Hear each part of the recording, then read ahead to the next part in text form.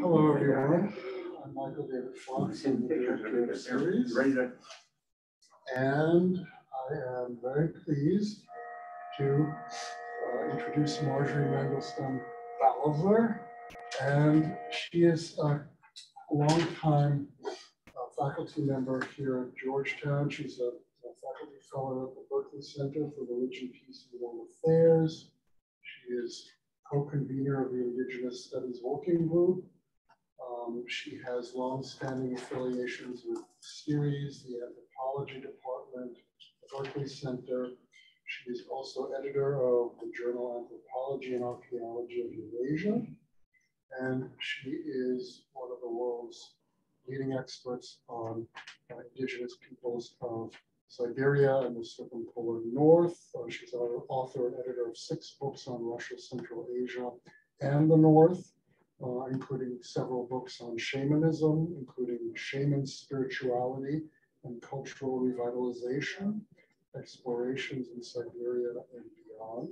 So her research interests are really in the intersections of religion, politics, ecology, human rights, and comparative indigenous activism.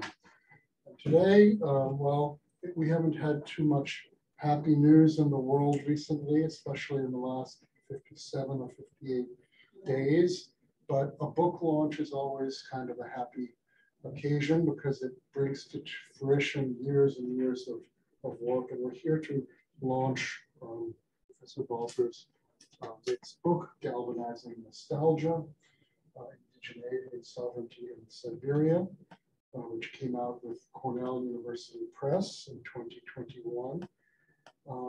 It ranges across anthropological and ethnographic, I would say even autobiographical and historical, even economic themes. And so it also made me think of how we who consider ourselves Russia watchers, how geographically small the part of Russia that we often pay attention to is. And so what we're going to do today is have Professor Balzer introduce her work and show us images. I have many, many questions, having just finished this book. I will limit myself to 1 or 2, depending on what the presentation is, and we'll open it up to discussion. Great, thank you, Michael, for that, and for pointing out the issues of relative size inside of Russia. That will be a theme. Before I get into the indigeneity in Siberia issues, I wanted to mention indigeneity here at Georgetown. And one of the things that Georgetown has not done yet is have an official land acknowledgement. But I want to honor the indigenous people whose land the greater Washington area is occupying. And I want to also especially acknowledge Piscataway and Akakik. In the next year, we're going to have a lot of discussions about Georgetown's land acknowledgement, and that it should perhaps be less symbolic and more activist, that there will be some dimension of it that is beyond the symbolism of simple land acknowledgement. Now to Siberia, but also to put Siberia and the Far East of Russia into a little bit of context, broader context in this world that we're living in of horror with Russia's invasion and war in Ukraine. So Galvanizing Nostalgia, ? Indigeneity and Sovereignty in Siberia. I'll be focusing on 3 republics, especially where I've done fieldwork. It's the title of the talk is the same as the title of my new book. But the 3 republics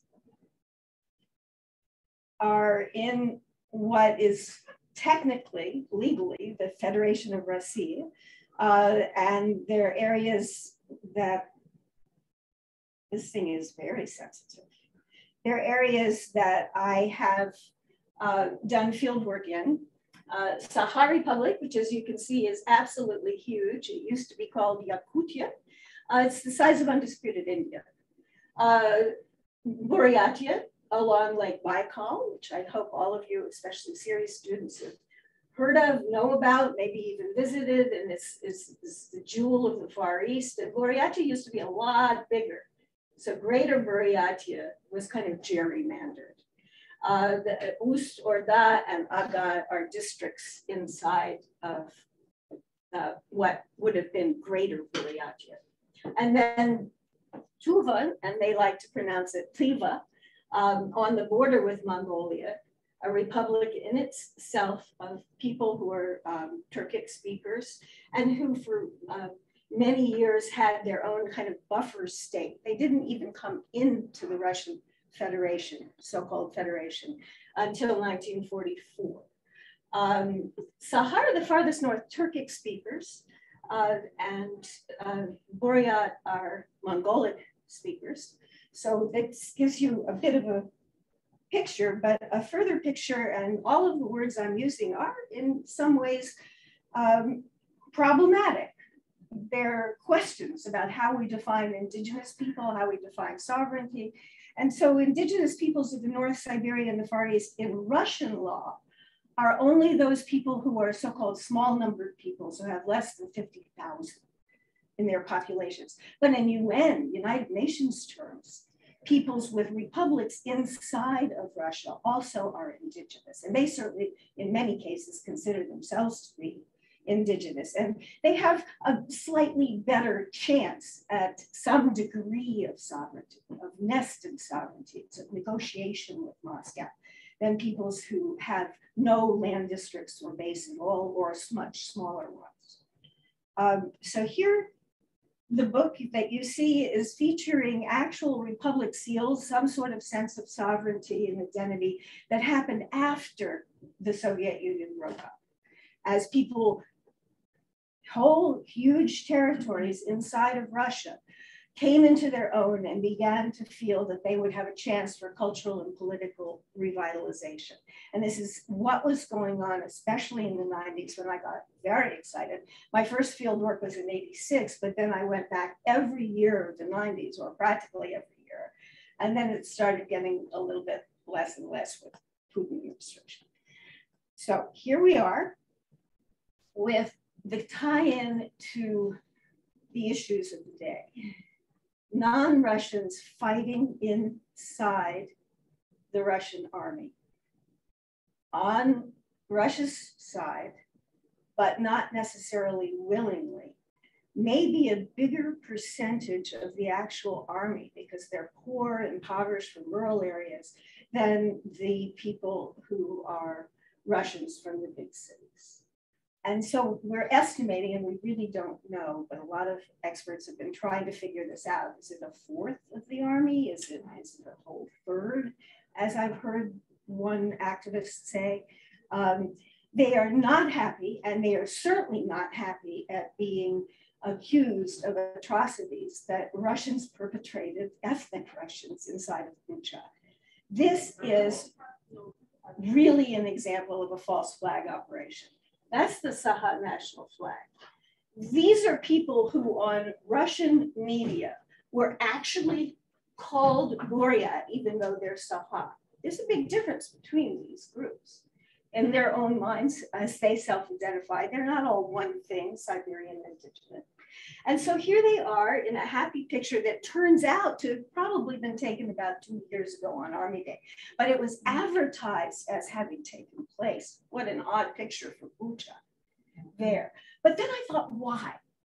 And although I've been studying and talking to people for years about issues of national identity inside of Russia, I didn't get it until somebody pointed out to me that this is really about racism. It's about, oh, we're these wild Siberian natives who could commit atrocities. Let's not put it onto the brother Slavs. Let's put Bucha onto other people, like Chechens. Only we're even wilder than Chechens, my interlocutor said. So this gives you something of a picture of what's going on. The other part, and this is Russian propaganda and all the other things that go with it, the other part of this that we need to understand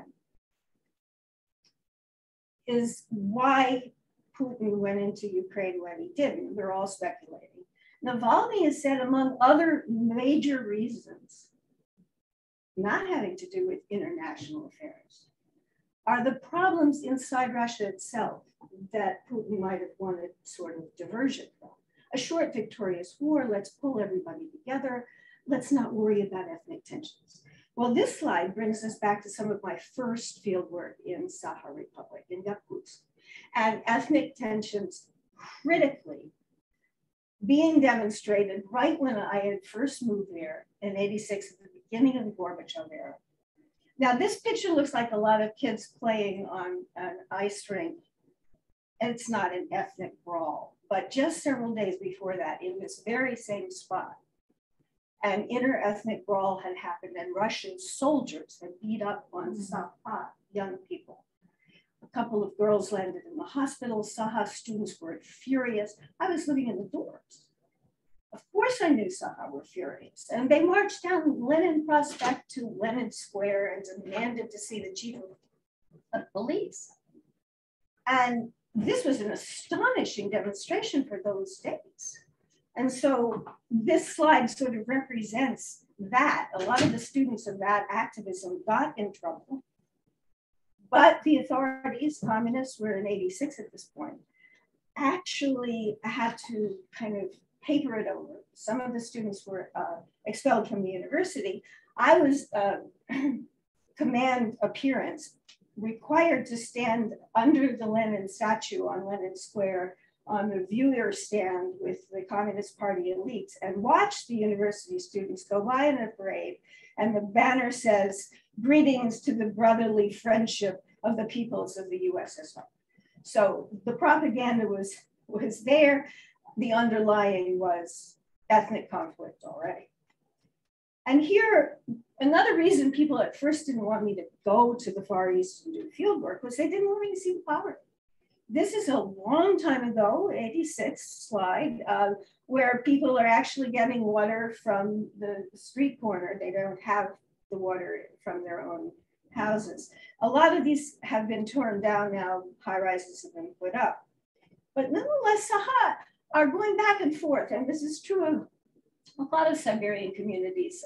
The image of urbanization and that's it is probably not right. There's an enormous amount of interaction. This happens to be a shot of mayor of a large town in the north, in the Kolyma, notorious for prison camps, going back home for the haying season to help his mother in the village, the Buryatia village. And this kind of represents some of the themes of my talk. This is a muckraking journalist, a journalist who didn't much like his Russified name, Ivan Nikolaev, and decided to take the name Ukhan, which means the great in Sakha. And he's valorizing, he's in a pageantry that valorizes the epics from which a lot of Sakha regained a lot of confidence and values. And they're taking the spirit of the epics and making them their own and modernizing, picking and choosing. But Ukhan actually told me at one point that he thinks he's living in the wrong century. He would have liked to have been living in the time of the epics. And that kind of gave me a clue. Here's some more of the cultural revitalization, and I'm going to speed this up so that we do have time for questions, but spiritual revitalization, healing, shamanic healing and spirituality, but in new forms. And so laughter therapy, I was with these folks for 10 different sessions. They ended up with a prayer, "We are Sakha, we are in and with this land." Here in the city, one of the major temples that's been created instead of a church, they didn't have this for their spirituality before. It's a gorgeous place filled with light inside called House of Purification. And one of the other big foci for the cultural revitalization and spiritual, and also political in solidarity with Sakha people as farthest north, non-Islamic Turkic people, is a ceremony, a celebration of the summer solstice. Now you can imagine how important sun is in this part of the world. This is the Minister of Culture, Andrei Savage Borisov, who is also by profession a theater director. He had been very, very crucial for many, many years starting in the late Soviet period, all through the 90s, well into the Putin administration, longest running minister of culture, amazing guy, always landing on his feet politically.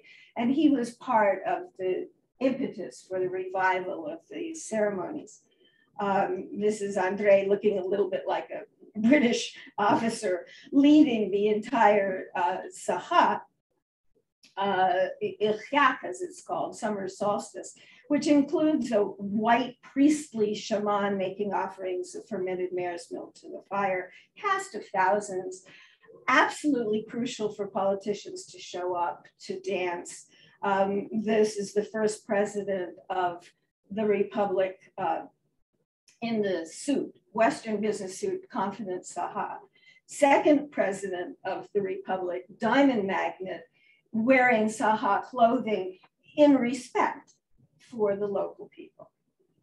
And here is the third president of Sakha. I was actually honored to be at the inauguration, and it was quite a ceremony. Am I in your way? No, I'm suddenly realizing. Here we have Igor Borisov, appointed by Putin with a very pomp and ceremony kind of inauguration. It almost looks like an old boyar's hat that's about to be put on top of him, and the Sakha flag as well as Russian.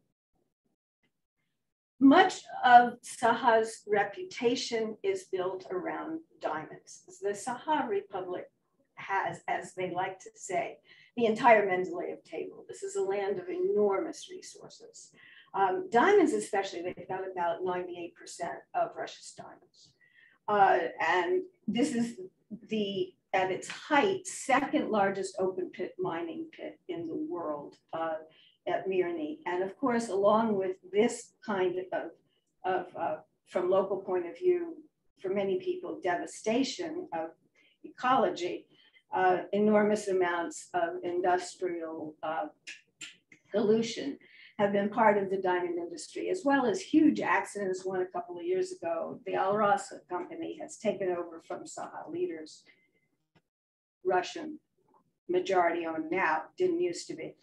Here, protests have been going on in this part of the world for a long time, even though we keep hearing only protests in Moscow and Petersburg. So here, 2008 protest against the pipeline and some oil spills that had happened in the Lena River, the great river that flows north. But there were also further demonstrations against unfair elections and rigged election of Putin in 2011, 2019, more ecology protests, 2021, pro-Navalny actions. Sakha are quite aware, as well as other indigenous people in this region, Ivani, Ivanki, Yakutia, these communities are quite aware of the changes of climate and of serious ramifications, repercussions. There's a kind of reputation that they don't make the connection with industrialization. That's not necessarily the case. A lot of people I've talked to in villages in the north know perfectly well, and others who have studied this issue in Sakha know perfectly well that the flooding is abnormal. The fires, of course, abnormal. This is one of the only pictures I really haven't taken myself. It's from TAS from last year. But fires, enormous fires, devastation of territories beyond belief, out of control. And this out of control fire came very close to the World Heritage Site, the Lena Cliffs, one of the most important of the absolutely magnificent sites on the Lena River. Coal as well, mining in this area has been threatening the sacred, and this is really sacred land sites. I'm moving to Buryatia now and the sacred Lake Baikal. New villas on Lake Baikal, especially near Irkutsk, in the Irkutsk region in the western side of Baikal, are the sort of Western oriented, and these are Russian oligarch villas, even Chinese ownership villas, little Russian church in the background. But on the poorer, less developed side is the Buryatia side, the Eastern Baikal. Here, the president of Buryatia, greeting his people on the Lunar New Year in 2021, Alexei Zembielov was appointed by Putin as an economist and engineer. He also knows very well his own people and their orientation and respect for the Lunar New Year, which became a national holiday within the Republic. And so this is an annual event. There's been some protesting, but a little bit less in Buryatia in terms of street protests. I talked about gerrymandering and amalgamations and the problem of Greater Buryatia versus what Republic boundaries are today. Well, one woman, an anthropologist, Luba Bayerova, in 2013, did a demonstration that protested this amalgamation. And then Dmitry Bayerov in 2021 was arrested covering pro-Navalny demonstrations. Demonstrators have been arrested very quickly as they protest over language issues and various other issues, and over issues of Ukraine. There is an emigre group that has put out now 2 videos, and if anyone's interested, I can help you find them, against the war in Ukraine. But earlier, the precious Lake Baikal and its very important pipeline threat was protested by a lot of people, multi-ethnic group, Russians and Buryat working together. And this says no to the pipeline around Baikal, and they actually won. They won that the pipeline wouldn't come so close to Baikal. On the other hand, it went north along Rena River. Language Day in Buryatia, let me move on. The importance of the Volga Monastery in the Buryat area is enormous for all Buddhists of Russia, for pilgrimages of Buddhists. I can tell you more about Indigeneity in question answer if you want. This is quite a story, but this is a pilgrimage site now, all the more so as they've dug up this mummified lama. And shamanism here too has been very much, and I don't usually use the word ism, but very much revived in a specific Buryat Mongolic form. This is honoring the mountain god Bukhanayan, a ceremony in which a Mongolian woman was actually an apprentice, the woman at the far edge.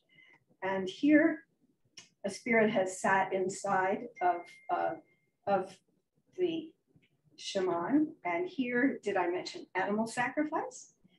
We have, I hope I'm not offending anyone, a serious distribution of meat in these ceremonies after the ceremony. And the last slide of Buryatia is on the sacred island of Okhan in the middle of Lake Baikal, where importance of 3 religions come together.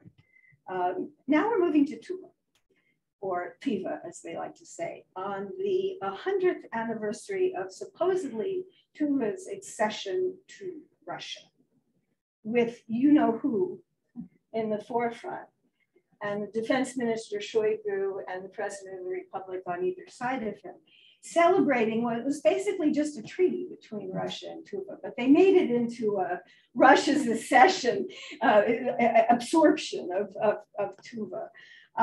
Here's Minister Shoigu, and he's disappeared. I don't know if you Russia watchers know, for the last week, he's the Minister of Defense of Russia has disappeared, presumably heart attack. Anyway, he's Tuvan. And so going back to his roots in his homeland and showing President Putin around became a very, very big deal. He's got multiple identities, like everyone, situational identities. So here you go. One of the things that's really important here, in addition to multiple identities, is the phenomena of what happens when people actually get de-radicalized. You know, we're always looking for, you know, hothead youths who then turn into great statesmen. And I wouldn't necessarily say that Bill today is a Nelson Mandela, but this is a guy who actually, as an historian, was also one of the leaders of a movement, a party called Free Tuva, that happened in 1990. And He then became the head of the parliament and a great leader of his people to be Tuvan with inside of the Russian Federation, not radical and not separatist anymore. Here's something of a proof that Tuva did have its own state. These are collector's items, the stamps of Tuva before 1944. Restless youth, I call this, at the center of Asia on the NSA. These youth are unemployed in huge numbers. Tuva, as one of the most impoverished parts of Russia, has serious problems of unemployment, only rivaling the North Caucasus, up to as much as 30% unemployment. And this is part of why they go into the army in the first place. But the center of Asia is also disputed because there's another place in China that makes the same claim. Here we get into themes of crossover Turkic-Mongolic peoples and Eurasianism. And I do deal with a lot of the politics of Eurasianism in the book. This actually is a Buryat sculptor who helped add to that center of Asia monument on the Yenisei River for the Tuvans. He was commissioned, very popular, and you have a kind of romantic view of the ancient hunting people. More about Buddhism, a village Kore and a monk who had come back from the Dalai Lama's community. More Buddhism with Russian church in the background, outside of Kizil, and the heads of the Buddhist community, the Hamba Lama, in various forms. I've had interviews with them. Mongoose Kinin Lapsam is a folklorist who just passed away. We're mourning him, who actually became a shaman and folk healer as well. He had it in his background and became one of the leaders also of the ecology movement in Tuva. This is his protege, Aichurek, White Heart, and more Tuvan slides. We get into this crossover Turkic-Mongolic youth connections and horizontal ties among the republics, sort of under Moscow's radar through issues of Eurasianism and identity. And this is a picture overlooking Sakha Valley near Baikal and Olkhan. And here's Shaman Alexander, who I don't have a lot of time to talk about right now, but we can talk about more in question answer.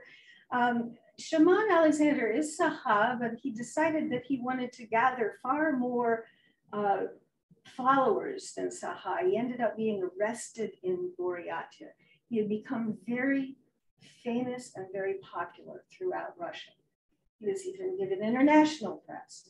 But here is part of his walk to Moscow, as he said, to exorcise that demon in the Kremlin with the Red Square ritual. He didn't get that far. He landed in a psychiatric hospital instead.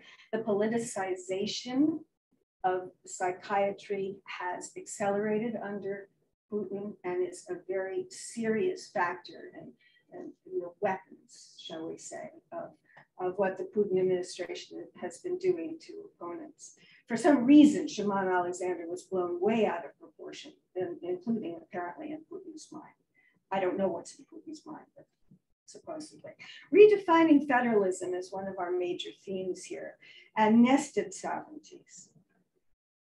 This is not necessarily separatism if cultural and political revitalization is allowed to go on. But the theme, and this is true for Indigenous peoples everywhere, of nothing about us without us, certainly comes up and is fair. But the cases we've been talking about, and I've chosen them strategically, but not just because this is where I've done field work in all three areas, but it's because I wanted to compare and contrast the diversity and contingent histories and legacies. Federalism clearly means something different in Moscow and in the regions, but very pragmatic leaders have emerged. I haven't done much with theory here for you today, but Prasenjit Dwara, the historian of China's concepts of hard and soft boundaries really apply and clearly are going to be devastatingly applicable because of the Ukraine situation. It's very difficult to get back to soft boundaries of interethnic relations once you've had sharp polarization and, of course, violence, which is why even there's a mini Chechen war being fought inside of Ukraine right now because there are Chechens on both sides of the fighting. Ethnic entrepreneur discourse, as it's called in a lot of the anthropological literature, or nationalism discourse and political anthropology, does not exist in a vacuum. Losing sovereignty when you have it yanked back, bilateral treaties abrogated, triggers polarization. Boundaries matter, as you've seen. Names matter. The Republic names matter a lot to these folks. And appetites for sovereignty were growing until Putin curtailed them. Names matter, and comparative activism. Different kinds of issues have sparked different kinds of demonstrations.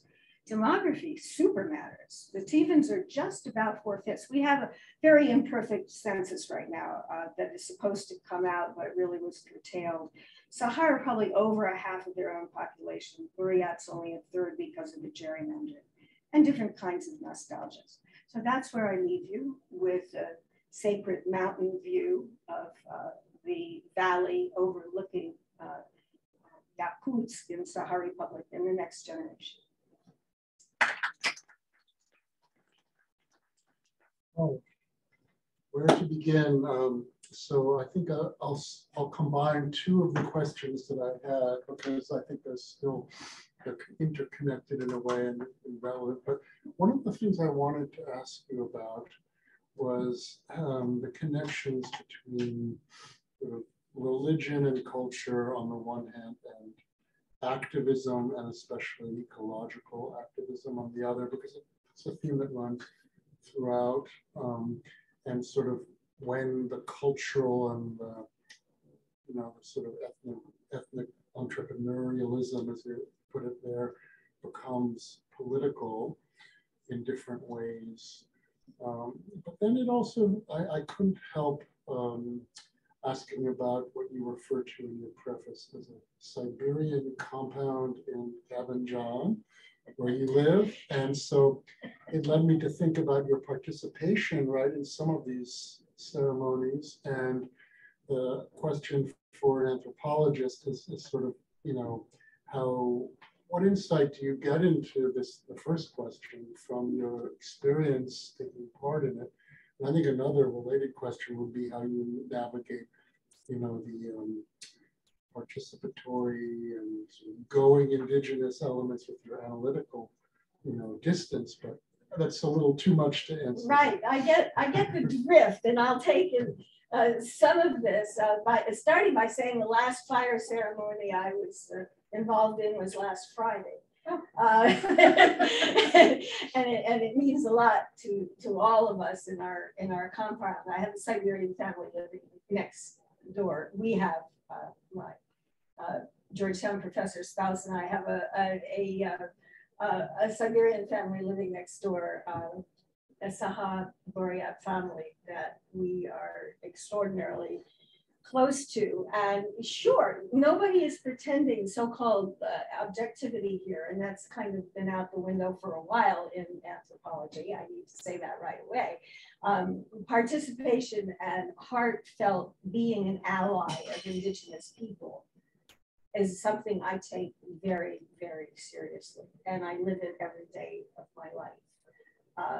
I had an email update from a close friend on Shaman Alexander just this morning. I do want to make it very, very clear, though, that I do not speak for indigenous people. So thanks for giving me this opportunity to just say something really very basic. I'm an ally. I'm closely involved. I have a lot of friends, but I don't pretend to know the entire scene. Indeed, frankly, if we even looked at polling data inside of Russia, we would not have a very good picture, not only because the polls are a mess right now, but they always have been. The founder of the one independent polling center, Yuri Levada, once told me privately that he regretted enormously that they really didn't have good data on the republics. That's mind-blowing. The republics are more than half of Russia's territory. And so what we do have, getting back to your question on religion and ecology, is a sense of where people have put their priorities. What do these lands mean? These are homelands. And outsiders, sometimes in conjunction with insiders making development plans, have come in and created one of the biggest diamond industries in the world. They've come in and put in the Power of Siberia pipeline, which is famous going to China. Oil leaks have happened. They were inevitable, and they did happen in some of the other pipelines that were not properly lined. You saw some of those demonstrations and showed people's passions are pretty high. This is not a secret. Although bizarrely, people, intelligentsia, and I don't want to overgeneralize Muscovites, tend to have missed the point that a lot of locals are kind of angry about the way their ecology has been despoiled. Baikal is something of an exception because Baikal is a very special sacred gem to all Russians. It's an important, one of the world's biggest freshwater lake, and it is so important in terms of the ecology. So keeping the pipeline away from Baikal was actually something that Putin made a decision about that was very popular. Putin, incidentally, declared 2017 the year of ecology. Now, one can say this is pretty critical, and plenty of people did say it at the time, but I decided to kind of go with it and say, great. I mean, if authorities want to give obeisance to the concept of climate change or the concept that there should be better attention to ecological issues so that we don't have a devastating oil spill, for instance, the town of Nickel a little over a year ago. I mean, this was a serious, devastating problem that especially indigenous peoples called attention to. So we've got an enormous contrast between official lines and what actually happens on the ground. Surprise, surprise. We have an enormous contrast between the importance of the energy industry to Russia's economy and what happens to the people themselves who live in the parts of that energy industry in the north most affected. We have an enormous discrepancy in terms of what's happening with the northern sea route. And so ecology becomes key to a way into activism. What has been important for me, though, is figuring out whether all these local ecology protests could link up and create some sort of a synergism in terms of building civil society. Some of that has been happening and was happening and is actually part of the ammunition that I use to think about why Putin was getting uncomfortable about the degree to which maybe civil society was getting out of control, maybe the economics were getting to serious point in terms of world sanctions after 2014 and its invasion of Crimea. I mean, this has been a slow burn, not only a shock in terms of what's just happened in the last 50-some days. And one of the things that was happening was this so-called federation really was beginning to fall apart at the seams. Not fall apart in terms of separatism, don't get me wrong. The only people who declared separate need for independence were the Chechens, and you saw what happened to them. For those of you who don't know, the two Chechen wars have been absolutely devastating to the Chechen people themselves and have been kind of emblematic of what Putin is willing to do, even within his own country. So we're way off of my personal relationship to these issues, but I hope we're back on a bigger picture. Well, let me open it up to questions, so please. Yes, Joe. Hi, Professor Balzer. This was a really interesting talk, so thank you. But I was kind of curious if you could expand more on the indigenous land activism, because I actually last semester wrote a paper for Professor Smith about activism at Lake Baikal and some of the environmentalist victories. Super. But it struck me that there wasn't really any success until ethnic Russians took part. So.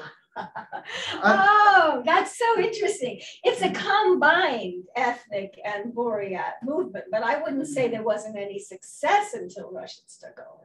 I'd say there was a kind of co-leadership But Marina Rekhanova was working with Sergei Shapkayev, who's a Buryat. Marina's a Russian activist who's been given very serious worldwide awards for her bravery. I mean, these are people who really stuck their necks out. As you know, the activism on Lake Baikal started in the Soviet period. This has been a very long-term movement, and one of the sort of flagship civil society exemplars of both Soviet Union and Russia. And I like to think of it also as one of these places where we've got an example of indigenous people, of local non-Russians working well with Russian activists. It's not that there wasn't some tension. And I've actually written in another monograph on West Siberia about some of the tensions between ecology activists who were Russians and indigenous people who were Hanti. But I wouldn't say that Baikal was an example of that. And there were serious cases, though, of repression of that movement and some real dirty tricks involved to put pressure on the leaders. I don't think I'll go into details, but Rekhanova's son, for instance, was pretty much framed and landed in jail. I mean, there are very serious cases of trying to curtail the actual effectiveness of ecology movements everywhere. And yet every once in a while, cases will come up that really do seem to be wins for civil society. Another one, I'm going to go off Siberia now, but still in Russia, happened in Bashkortostan, which is one of the last places you expect for real local activism. Again, Bashkir and Russians working together to stop basically a decapitation of a mountain for a mining industry ploy that was actually finally stopped. This is just recently, within the last 3 years or so. The Kushtai Hill, it's called. I look for these cases where ecology activists actually have won. Okay, well, other questions? There's a question in the chat. Yeah. So I'm going to read it in her words, and I apologize if I get any of the names mispronounced here. Hello, my name is Maria Vushkova. I am an ethnic Buryat, and I represent the Buryats Against War movement you mentioned in your talk. Oh, great. We actually have 4 anti-war videos on our YouTube channel. Yes. Free Buryatia Foundation. I'm gathering and analyzing data on Buryat involvement in the war in Ukraine and also in the Bucha war crimes. I am curious about the racial aspect of the accusations against Buryats, and also I wonder how we can counteract them as a Buryat activist group. Oh, that is such a beautiful question. Thank you so much. I am, first of all, really impressed with this movement because it takes a lot of guts right now to come out against the war in Ukraine. People have families still, even if they're emigres, they have families still in Buryatia. I know quite a few Sakha who are really devastated and who really don't feel as if they can do a lot publicly in terms of these kinds of videos. But this has been one of the really important bright spots.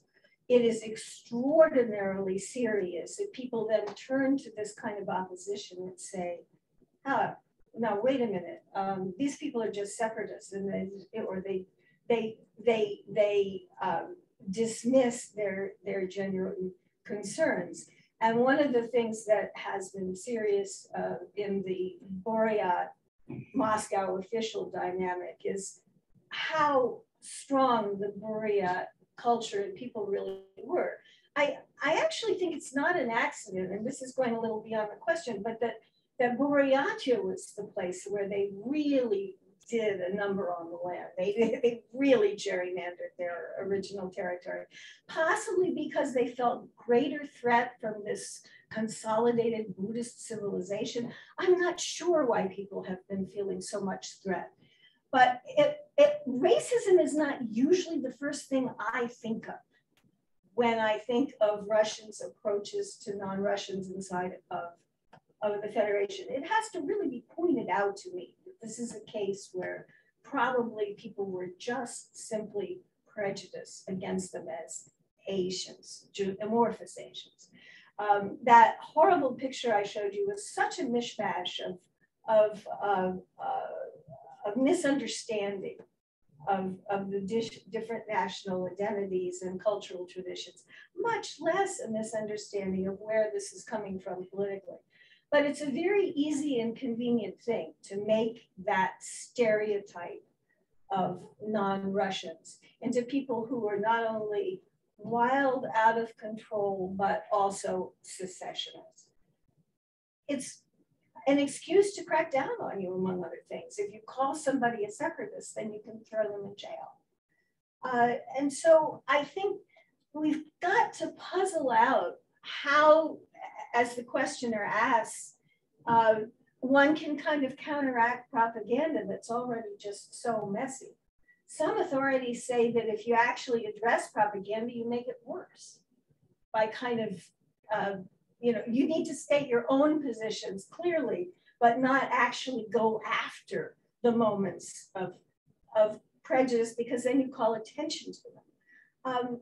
I'm not sure that I understand enough about the workings of social media, particularly in a distorted Russian environment, to know whether it's a good thing to directly address that false flag or not.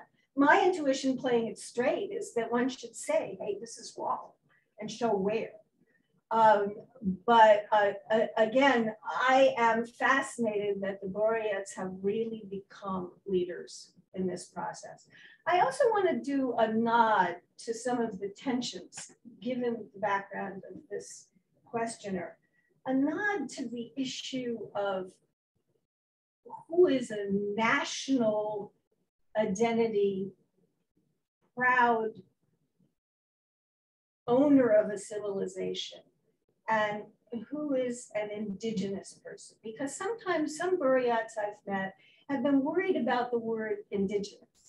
They're not seeing it in terms of United Nations politics and solidarity necessarily, although, and here comes a really interesting new development, larger numbered peoples with their own republics, Buryats, Sakha, Tuvans included, and others are getting together now with some of the smaller numbered indigenous peoples in an emigre forum that was just going on this past weekend informally, as plans are being made for who should be out front and how to do it in terms of Native peoples against the war in Ukraine. I could just add a footnote as a historian of World War II. The racist element here jumped out at me because when the Red Army marched into Germany and the mass rapes happened at the end of World War II, it became a kind of commonplace to blame it on the Central Asians, and even among educated Russians.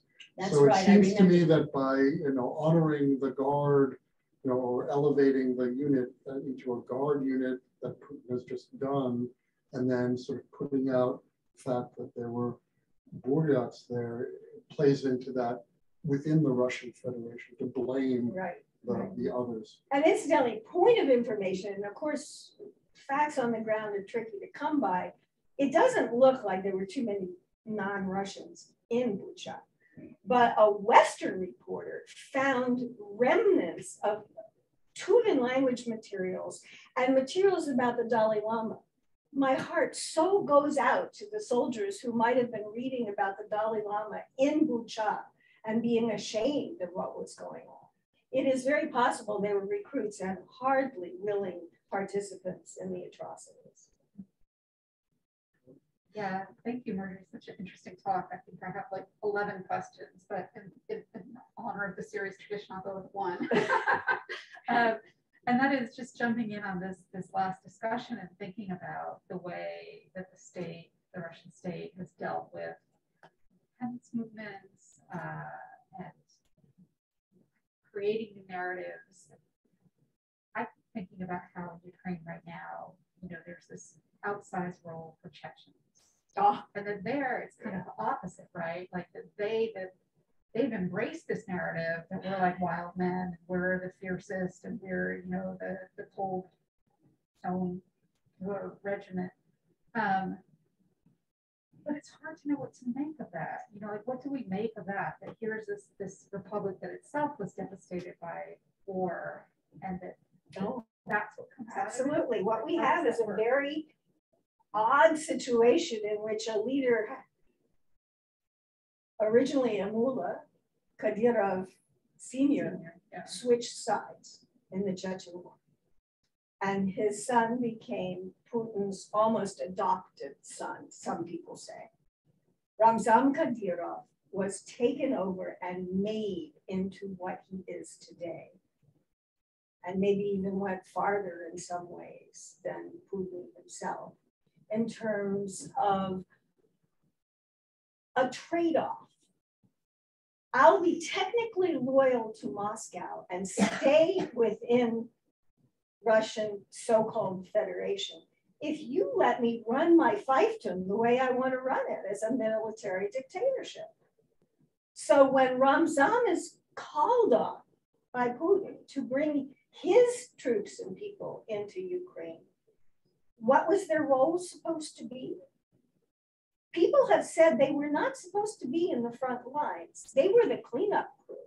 They were supposed to be the operation after various towns had been occupied.